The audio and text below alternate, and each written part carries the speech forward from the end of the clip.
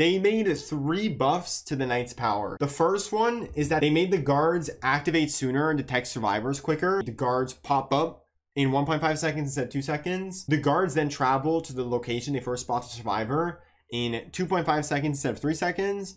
And finally, a guard's detection radius, like the circle that they detect in, goes to full size after 1 second instead of 1.5. So they're just faster overall in detecting survivors. The second one they did is they made the banner that pops up with the guard to deactivate the guard. It pops up slower, which makes it so that the guard chases the survivors for longer before they can get snuffed out. So for the Carnifex, it activates every 10 seconds instead of 8. And then for the other two, it activates in 5 seconds instead of 2 seconds. And then finally, my favorite, they made it so that the Knight can cancel a guard patrol by M1ing the guard. That'll just make it so that you can go on cooldown for the guards faster, which makes it so that you can send out more and more useful patrols faster.